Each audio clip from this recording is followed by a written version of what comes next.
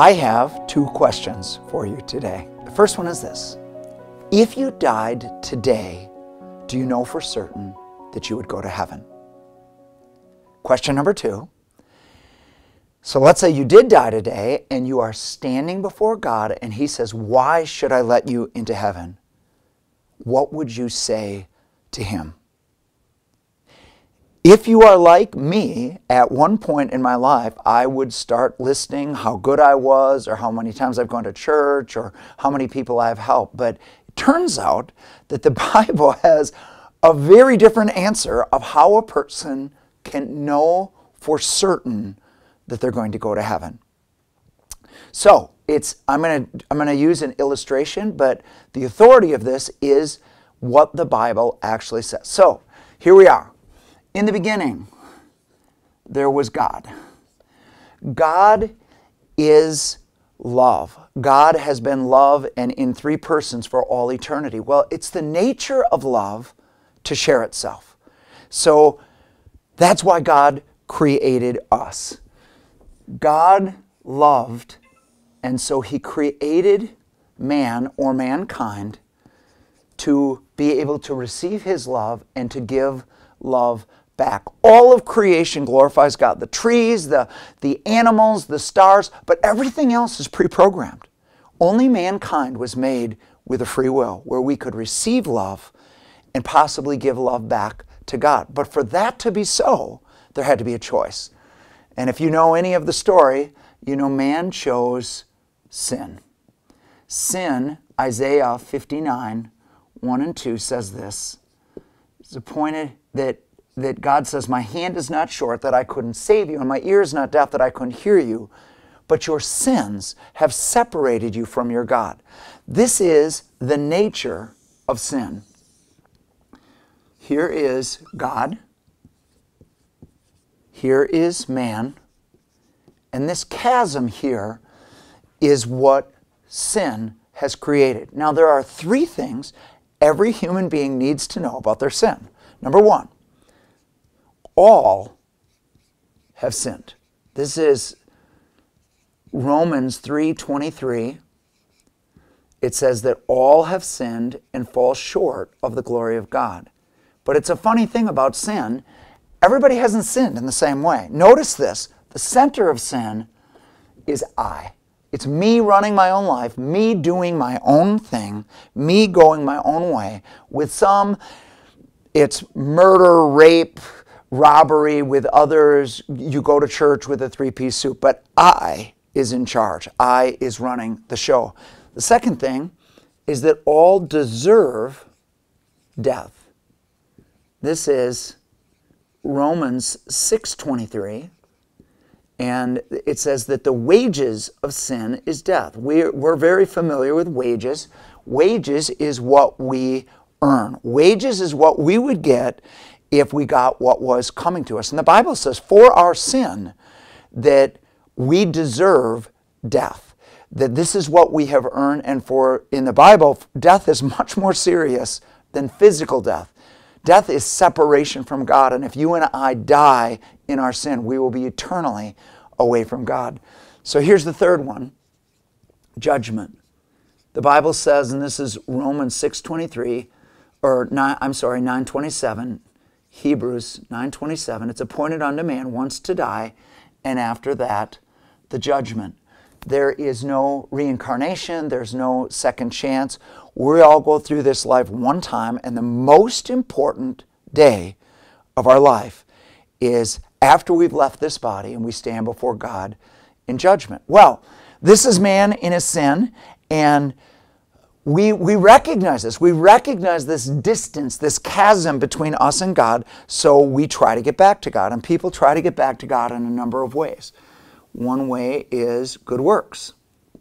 The idea here is if I do enough good, it will outweigh my bad. Another one is religion.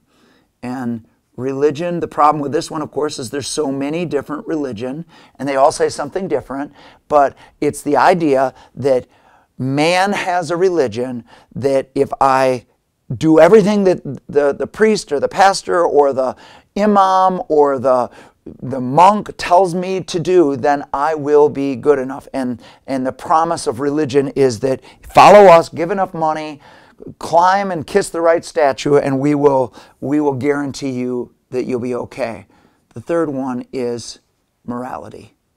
We've got a new word for morality today, sincerity. Simply the idea that if I do whatever I think is right and try to follow my own heart, that will be good enough. A couple of things that I want you to notice about this.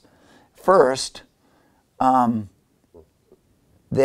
all of these things are far short of God. Here's what you need to understand about God. God is holy beyond our knowing. We all fall far, far short of God's standard, which would be perfection. It actually says in the Bible that our righteous deeds are as filthy rags to Him. We can't conceive of how holy God is. The second thing I want you to notice about this is that some people are better than others. And we spend a lot of time looking at each other, and we get a false sense of righteousness.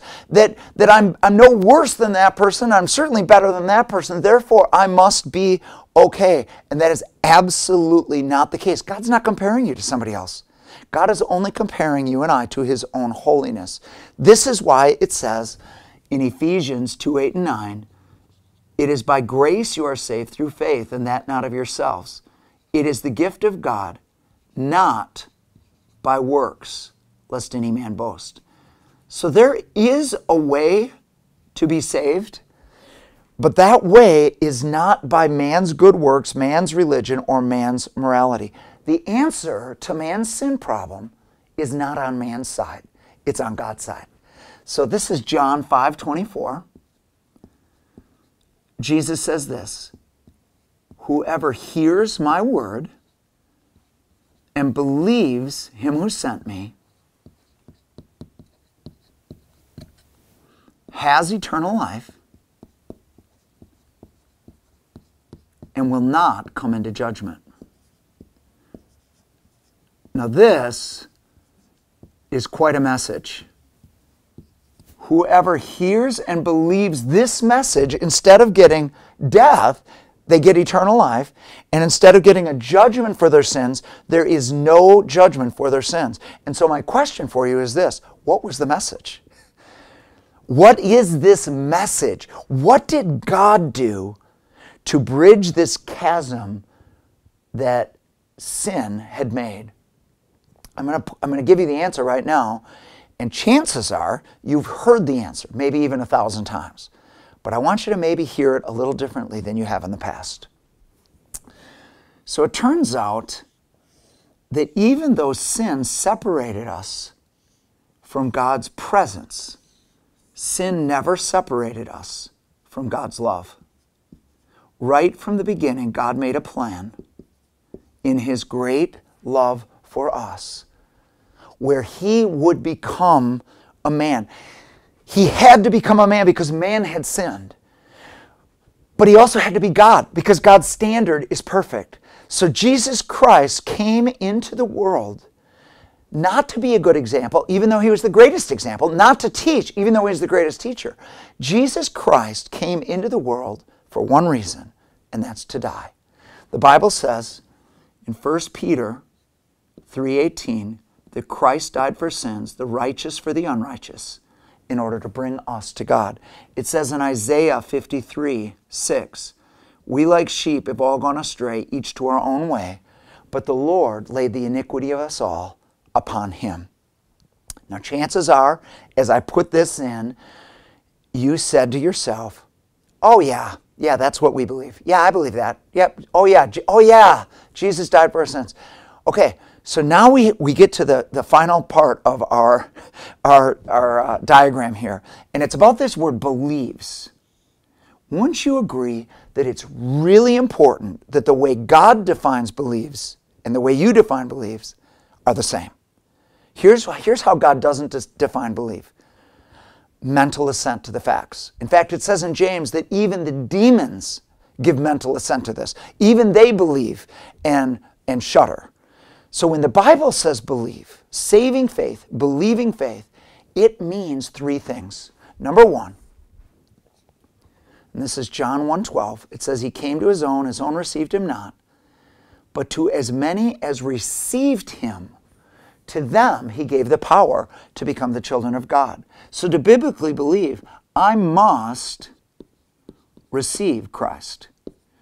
Christianity, at the end of the day, is not following a set of rules, and it's not believing a set of doctrines.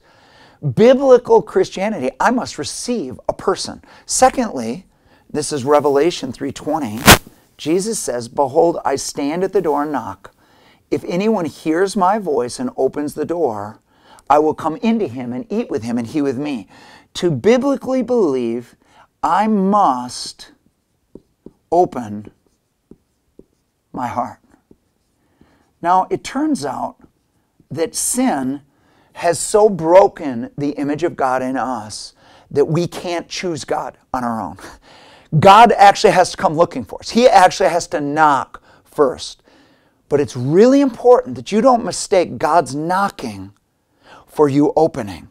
You can have an experience with God and still not open your door. It is, God doesn't take away. This free will, this love that's freely given is very important to God. So he will knock, and he can knock really loud. He knocks through beauty. He can knock through pain. He can knock through an addiction you can't conquer on your own. He can knock in a number of different ways. But he leaves it to us to open our hearts. He will knock. He will invite. And then thirdly, and this is the last one, Romans 10:9. It says, if you confess Jesus as Lord and believe in your heart that God raised him from the dead, you shall be saved. To be saved, I must confess Jesus as Lord. This is the most difficult one for Americans. Americans want to be forgiven, and they want to go to heaven when they die. Here's what they don't want. They don't want somebody telling them what to do.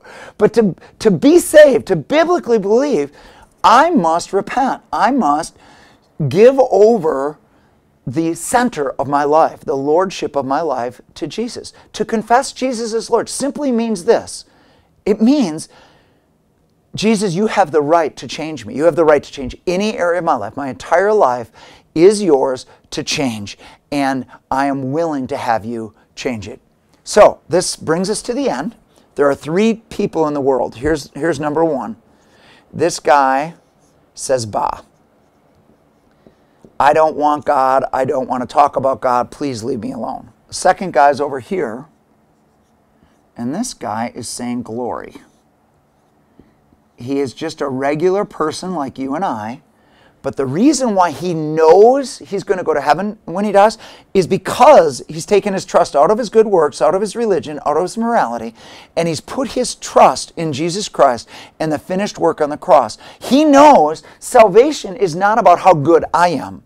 It's about how good Jesus was. It's about how good this sacrifice was. So there is an assurance that I am walking with Jesus. This person has opened up, they've heard God knock, they've opened their heart, they've asked Jesus to come in, and they're in a process of Jesus changing them, called Lordship.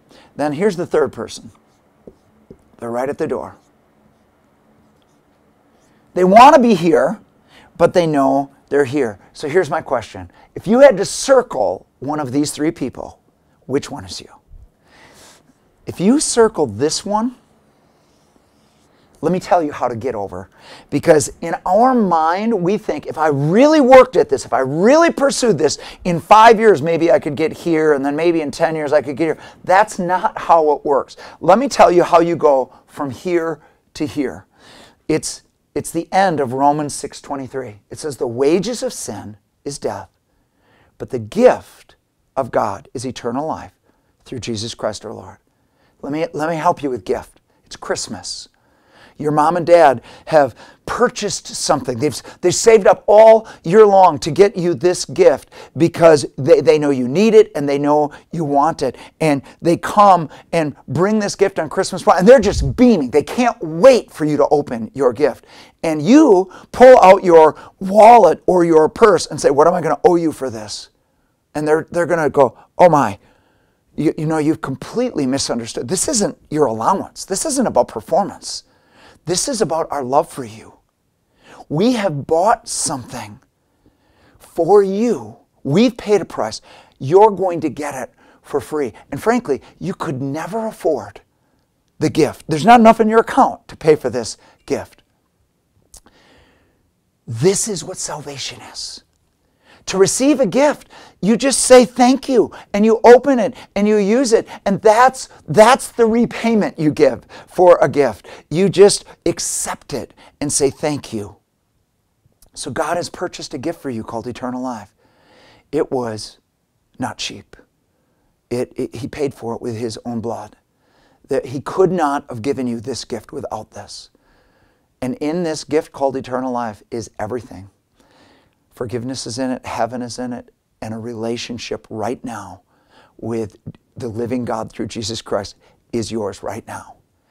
And so God is offering this gift, and you have to decide whether you want to receive it or not.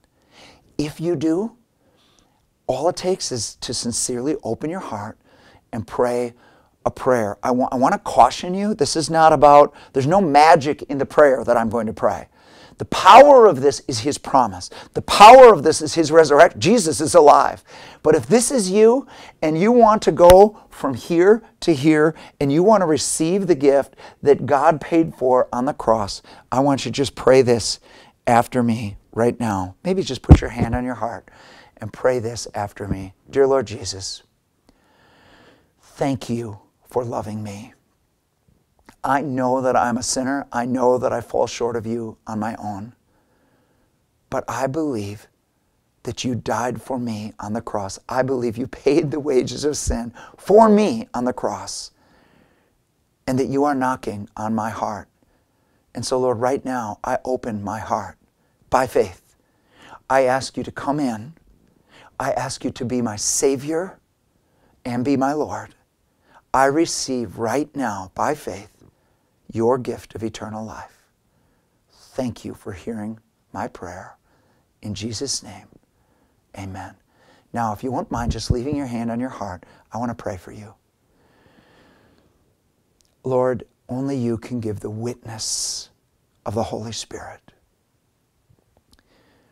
Would you come right now to the one that prayed this prayer in sincerity? And would you give a witness that this wasn't just a man's opinion or a man's look at things, but God, that you are alive, that you've heard this prayer, and that it is your delight to forgive them, save them, and give them the assurance of heaven. We love you, Lord. In Jesus' name, amen. God bless you. Have a great day.